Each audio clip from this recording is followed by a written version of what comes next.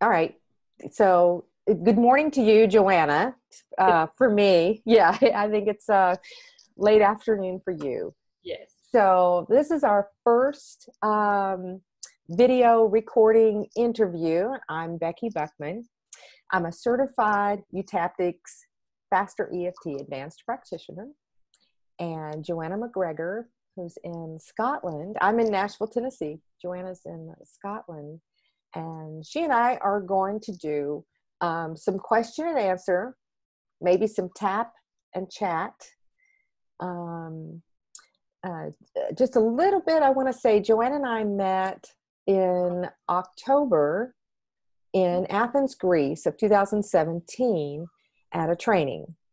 And Joanna was experiencing, or had been experienced, which we'll go into more about, food issues and not being able to eat so many different things because of sensitivities. And you'll explain more of that. But she's also a faster EFT practitioner. And I got to see Joanna again in May, a few months ago. And her story is completely different as far as her food. So, really wanted to get more of that shared and how to help our clients, especially in this area around food and sensitivities and how emotions play such a huge part of that. So, Joanna, introduce yourself a little bit, and then we'll get started with some questions that I have from a client who seems to be experiencing what you have experienced. Yeah. Well, as you just said, my name's Joanna McGregor. I am from Scotland and I am a faster EFT practitioner, and I'm also studying the Eutaptics as well. And met you in Greece, and my life has changed a lot since last October, and I'm so excited to be doing this. So I'd like to get started. It's so exciting. I know. I thought it was such a great idea when we sort of did what I call a pop-up video in Athens a few months ago to just give an example of how much can change in just 6 months, I think, of focused tapping. That there, I believe there are other ways for us to make changes and transformations in our lives, and many people do it with meditation and other ways.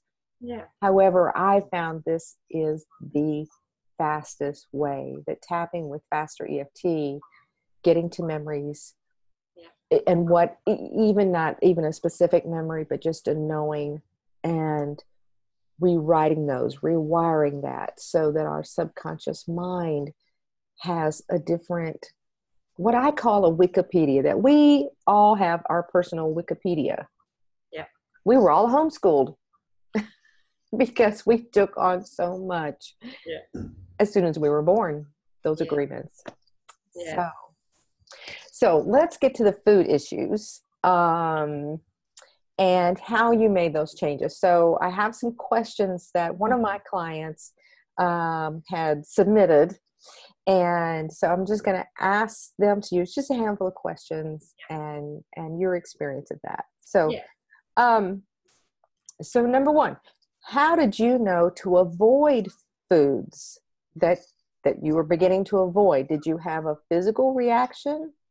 If so, what was that reaction? Or did you have medical testing for allergies and it was showing that you had viruses or imbalances or something like that? Okay, so first of all, I did notice that I did have reactions to food, certain foods. And I used to get like an Indian takeaway. I don't know if you have these in America, but like, curries, and they're really like hot curries, like full of chili and turmeric and garlic and, all these things that are really good for you. And they can be quite detoxifying foods as well. But of course, I didn't know all this at the time. This is maybe 10 years ago when I first noticed it. So I'd have this, would be a little treat on a Saturday night, and then on a Sunday, I was just like knocked out. I was like, I thought I always felt worse on a Sunday. Couldn't work this out. And then I started to link this to the food because I was eating different food on the Saturday night. But I felt ill pretty much all the time, at that time. But on the Sunday, it was a lot worse. And so that began my quest of learning about foods, different food groups and all the rest of it. So that was how I noticed, first noticed the reaction to different foods. And then what else was it? It was did I get testing? Did you have medical testing that showed any kind of viruses or imbalances or anything like that? So what I did was, I'm trying to think, this was over quite a few years that I'm sure I could have been a nutritionist by the end of it, the amount I studied about food. But I knew everything. I knew all the food groups, what they could do to you, and what all, exactly how long before you would react. It was like 20 minutes, which of course I did because I learned it so well. But I did go to the doctor, and this was before I got involved in any tapping, any fast food. I was trying anything at all, acupuncture and just anything. And I did get some blood testing from the doctor. Like I would go and get like lots of blood tests. Mm-hmm. I remember I waited a long time to get an appointment at like a real specialist department in the hospital. And it was like this specialist doctor, and when I got there I had to wait like 2 hours to see her, and the waiting room was like packed of people, full, waiting to see this one woman. And eventually when I got to see her, she looked at my notes and everything, and she printed out this like an elimination diet, which and I looked at the list of things you can't have. Yeah. And this was supposed to cure me, and this brilliant woman who I'm sure she was very good at her job and everything. Anyway, she printed this out and she handed me this diet, and I looked at it and I thought, I tried that maybe about a year ago, myself. And I thought, I'm not going to say anything because, if this is the best the National Health can offer me in Scotland, well, I've got to do something myself. I thought, is that it? She said, make an appointment for 6 months' time. I went, okay. I left and I walked, I ripped it up, I put it in the bucket, I walked past the reception desk, I did not make an appointment, and I thought, I've got to do something myself. Right. So, it sounds like what she gave you, or what her advice to you, or her medical opinion was something you had already tried. Yes. And it wasn't going to work a second time around if it didn't work the first time. Yeah. And I want to make it clear again that we're not bashing doctors. No. We're not saying, don't have tests done, don't have any of that done. I mean, you have to follow your own guidance, and for you, your guidance had already tried what this had become, and I think it's not allowing the medical field to become the authority on our own inner guidance and our bodies. And it happens not just with food, but with so much. Okay. So a little disclaimer there. We're not telling you don't see doctors. Yeah, no, definitely. And specialists, right. So the second thing she had asked, my client had asked, was how long had you been avoiding those foods? I think before you actually got into tapping. Probably maybe 7 years, 7, 8 years, something like that. Probably. I mean, and I did get, I just gradually cut my food out, more and more foods out, until I think at one point I was eating just cabbage and turkey. And then I probably decided something like, oh, there's hormones injected into the turkey and antibiotics, so I can't have that. I mean, I could even eat certain meats from different stores and I could tell if one had more antibiotics in it than another. You Wow. know, yeah, I was that sensitive. And then I just, my diet was really limited. And for years, I would only drink water, Yeah. Well, nothing. even when I met you just in October, you were very limited. I think the one meal that I remember you joining the group on, just studying that menu and studying the menu, and like, because you were sitting next to me and you were like, with this menu, it's like, do you think the tuna is okay? And I'm like, well, we're in Greece. I don't know. It's probably pretty fresh. You're probably thinking, well, it's tuna. It's tuna and salad, Yeah. lots of cucumbers and tomatoes in Greece for sure. Yeah. Um, okay, so how does faster EFT bring about changes when you've had tests showing physical damage, which I'm sure my client has had, like to the gut, or a real physical problem? She said, I'm trying to wrap my mind around fixing how an emotional issue can cause a physical change to result in healing. Right. I just want to say something I forgot to say when I was talking about the testing. Oh, yes. Yeah, I just remembered. I'm just writing what you asked me there down because I'll probably forget. I didn't get the allergy testing or the food intolerance testing. If I remember correctly, through all my studying of foods and tests and stuff, I think the food intolerance, it's like they measure it by how long you react and there's certain symptoms, and I decided that they matched me, so I was intolerant to food. That's what I decided. And the reason I didn't push for all these tests was because to me it was not going to change my problem. Just if I had a diagnosis or if I had a label for it, I thought, I've still got this, it's not going to make any difference whether Right. I get it. Here's the report. Yeah. What does it say? Yeah. So I just wanted to, I remembered. So faster EFT.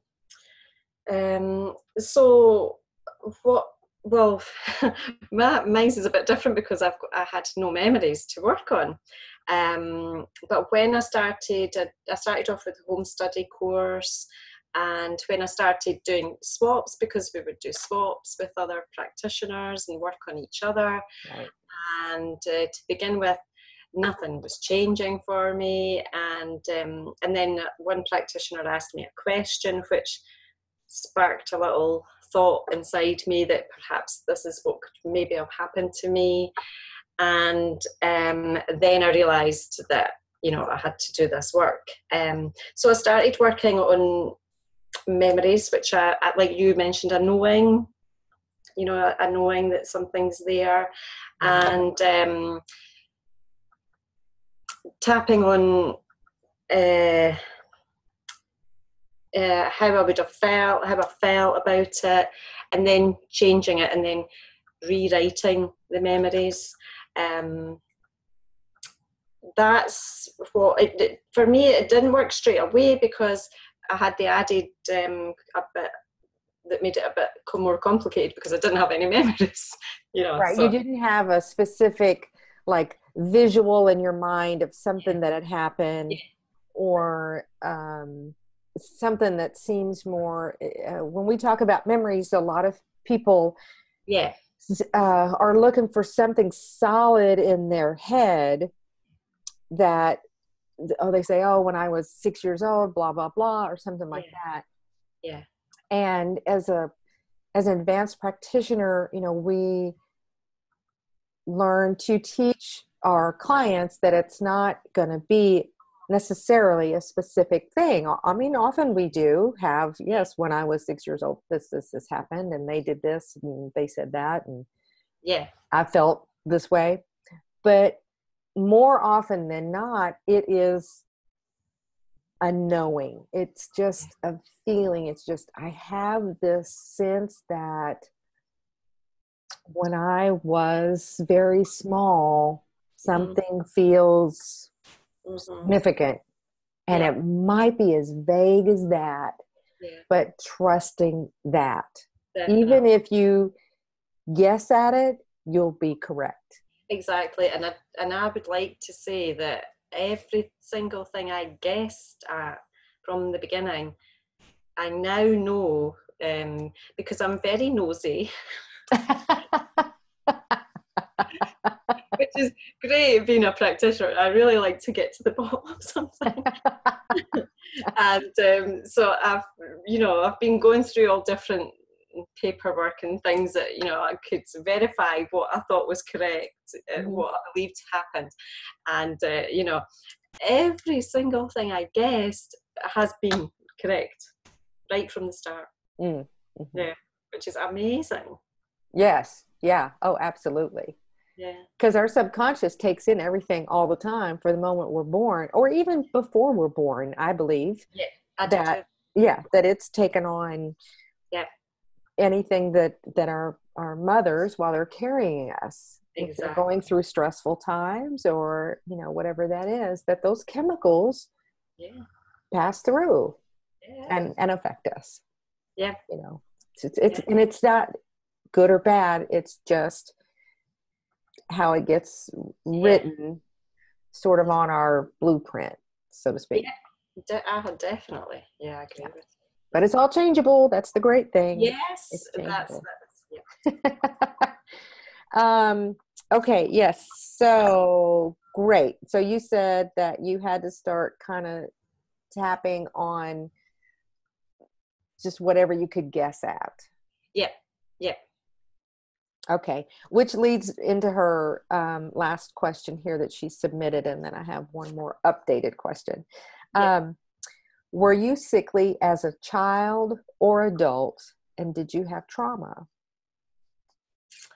I was in hospital for a few months as a child with TB, but I was not, apart from that, I was not, really sick a lot. I had a few accidents which were all the same, because I now know I just recreated the original one. It's a falling thing, banging my head, so I did that quite a few times. What was the other part of it? Was I sickly as a child? Yeah, and did you have any trauma? Yeah, I now know that there was abuse when I was young, which that's why I had no memory of it. Right, that was the guessing part. Yeah. Okay. So the updated question just came through, so I'm going to actually read it off my iPad because it just came in on moments before we got on here. Because my client had some, which is very common to anybody who watches this video. Please know that this is part of healing. I think that we take 2 steps forward and another step back, because that subconscious, where so much of our identity is, our autopilot is like, wow, who are you? Who are you going to be without this that you've had? This is who we are. Yeah. So she says, my biggest question at this point is, since I have suppressed emotion for so long, how do I even begin to feel it so I can aim at it and tap it away? Any thoughts are helpful. I think you started to address that. Because this was quite a big thing for me, to find the emotions, to tap on it. And also, well, as you say, memories can be any way, just a knowing or just a sound or whatever. But for me, the one that I suppressed the most out of all our senses was the feeling it. But I just persisted, I just like if I didn't get it one time, you know, like in the morning, say, then I would go back later on in the afternoon, and then if I didn't get it, I would still just go back, because I knew that was the piece I had to get to move on to the next part. And I would just, it was probably because I was hiding it from myself, you know, just like, you know, no, you're not, you're not going there, sort of thing. And eventually, you know, it would just, I would get it, and it's worked every time. I just persist and just keep going for it. Mm-hmm. And would you say that this last 6 months, Mm-hmm. you know, how is that one of the biggest differences then? Because you've been experiencing this, you said, I think almost 10 years. Yeah. And finally somebody asked you a question that started you digging deeper and deeper, but the last 6 months has been focused on emotion, not on the food directly. Yeah, exactly. Yeah. I was thinking about this because I think this is what has changed things for me the most, has been going to, I mean, I already had done my home study course, but, you know, now I want to do the UTAPTIC. So I started in October and did the level 1 UTAPTICs live seminar. And I believe that it was after that that I started to get changes. Yeah, the deeper changes. You've been able to help others in other areas in many different ways, but which is the biggest piece of the eutaptics training, is that we're required as practitioners to dig in deeper and to clean up our stuff, make our changes so that we can help others. Yeah, and then again in May, because I was there for a month and I've been an assistant for level 1, which was amazing. I loved it. And then I was doing level 2, and I think listening to Robert for like 5-7 days solid as well, you know, really starts to get your unconscious. It's like everybody's going, whoa, you know. And then obviously I was trying to get out of doing the art of change again, you know, because I was on the camera and in the level 1, and Patricia came up and, you know, handed me a pad and a pen, you know, like, you're doing the art of change questions, even though you're on the camera. I was like, okay. And there was one question, and it just really opened up a whole, you know, where it all came from. And I was sitting for the rest of the afternoon away in my own little worlds, just working out how all this, you know, putting all these different things together. Do you mind sharing that question? No, it's fine. What happened was, one of the questions in the art of change is, who do you know who has done this, or who do you know had done this before? And it put me in mind of somebody, and that just opened up where my abuse actually started from. Mm-hmm. And it was because it was people close, not immediately close to me, but, you know, that's why I'd been hiding it from myself. Ah, right. But before that, I was already, it wasn't until, so it was like February, so I was there for level 1 in October, and then February, because when I went to Greece in May, I was already eating everything. Yes. So what happened in between time was, in February, now let me think, let me get this right. I was sitting waiting on somebody, and you know, I have to wear glasses now, and I wasn't used to doing my own food shopping, so I'm sitting bored waiting on somebody, and I'm reading my packet of dried fruit, which I think is really healthy. You know, it's got nothing else in it, and I'm just reading the ingredients just because I'm eating them, you know, and I'm thinking, and I see the word sugar. I'm sugar, and I've been eating these for 3 months. Sugar. Well, you know, in February and before February, to me, sugar was like poison. You know, I thought, right. Oh, it's evil. Sugar is so bad. Yes, the white devil, or yeah. And I'd been eating it for 3 months. And I was like, this can't be right, surely. So anyway, my unconscious was obviously attracting other foods into my life, because then a couple of weeks later I was on the bus and the bus driver stopped. He was early and he got out with this big bag of sweets or candy, you know, as they call them in America. Went round and offered everybody on the bus a sweetie. And to be polite, I just took one, but I thought, I'm never going to eat that, you know, stuck it in my pocket. And then a little while later I thought, okay, sugar, I've eaten sugar. And well, maybe I could have half of it, you know. So I started sucking on it. I thought, okay, I've not died, you know, I've not fallen over on the ground and dead, and you know, my stomach still feels kind of the same. So, and then maybe a week later, that's quite disgusting actually. I still had it in my pocket wrapped up, and then it was a hard-boiled sweet, and then I decided to eat the rest of it. So then after I ate it, I realised that there was dairy in this sweetie as well, and I hadn't even thought about that. So I thought, well, I've done sugar and I've done dairy. These were like two of my main, you know. Mm-hmm. I could only dream about eating these, you know. And so then maybe a week or so later, I thought, you know, well, what the, you know, I may as well have a cake. Yeah, exactly. Because the only thing I've not done is wheat. And then all of that's in a cake. So I got a cake, and I'll always remember it for the rest of my life. I got a chocolate eclair, and it was a pastry and the cream and the thick chocolate icing. Oh, it was just heaven. And then I was still a bit tentative, you know, and then I just gradually started eating. Oh well, yeah, I've not had that, and it was just like learning to eat again, you know, and it was like tasting all these foods again, and now I can eat anything at all and drink anything.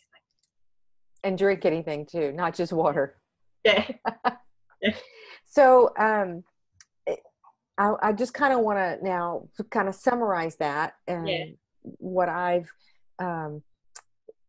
gotten out of this information as far as how you addressed it for yourself, that it wasn't, it was not about the food specifically, which is, as practitioners, we know it's not about the food, even if you're dieting. I mean, you weren't doing this to lose weight.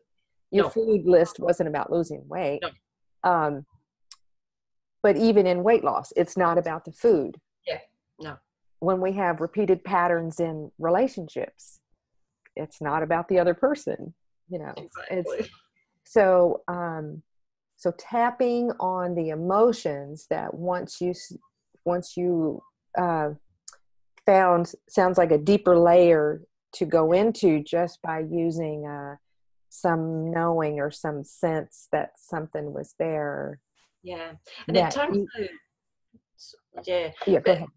But yeah, I was eating everything before I even found that, you know, in May. But I think in October it helped me a lot, because it was the same again, the art of change questions, it was the same again. Yeah, definitely. And I did try the odd time tapping on the food, but you know, no. Right. It was, did tapping on the food make any changes at all? No. But what I've found out since, because I'm learning all the time myself as a practitioner as well, is that that food was linked to a very traumatic event that happened, that I was there. I saw somebody die, and we were all sitting around the table eating just before it happened. Oh, that is interesting. Mm-hmm. Yes. So the whole environment, when a traumatic event happens, even though it didn't happen to you, you were a part of the event, you experienced the event, and that whatever meaning you give it while you're doing a thing. Music does this too. You know, sounds that we don't realize. Just real quickly, as an example, that even when, let's say maybe you all hadn't been eating, but had been listening to a certain kind of music, and this person died, that the music would have been a link unconsciously, so that when you heard the music, I don't like that music, and or Yeah, got ill because of the music or something. It's just how yeah. all this stuff And is it's fast. together. Well, it's not about the music, obviously, or the Yeah, food, right? yeah, Exactly. yeah, yeah. It's totally fascinating. But and the even more interesting than that is that I did not have this link um, before me, Hmm. and yet my unconscious had decided that it was safe to eat all foods. You know, Exactly. So do you think that that that as you started finally uncovering some things, that memory was able to come more to the yeah, surface? yeah, I do. I definitely do. Yeah, I think it's just like layers. They come off, and as they come off, then because for me, if I had experienced all of what I know now in one day, say for example, I would be. I would be not, it wouldn't be good. I don't think it'd be too much, Pull my like, hair out. no. Ah. So, but of course, my unconscious knows that, Mm-hmm. I, you know, I think, Right. That it'll reveal the pieces that are, it's like, okay, yeah, because it doesn't judge it as good or bad. yeah, no, It's just, I describe it as this iceberg, that it's all under the surface, and some of it is really deep, those original pieces, and all the belief system, and a yeah, shift in the belief system. And if the beliefs are about being safe or whatever it is, mm, then the shift in the belief system allows the different pieces to that are already there to kind of bubble up. As if I'm thinking of an iceberg, that pieces can kind of bubble up to that surface. yeah, definitely, yeah, definitely. That's how it's happened. But I think definitely going to the live seminars has really, really made a difference for me.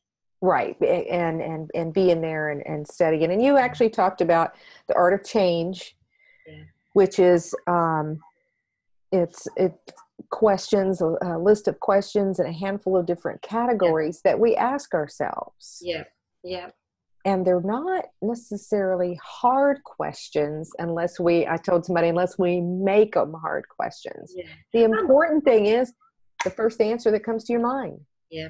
And clients, when you're doing a session, on your client and you go through these questions and it's fascinating, I think. Yes.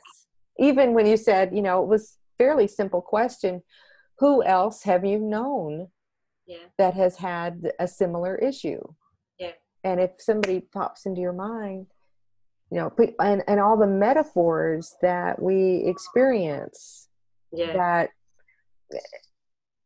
if this problem were a person, who would it be?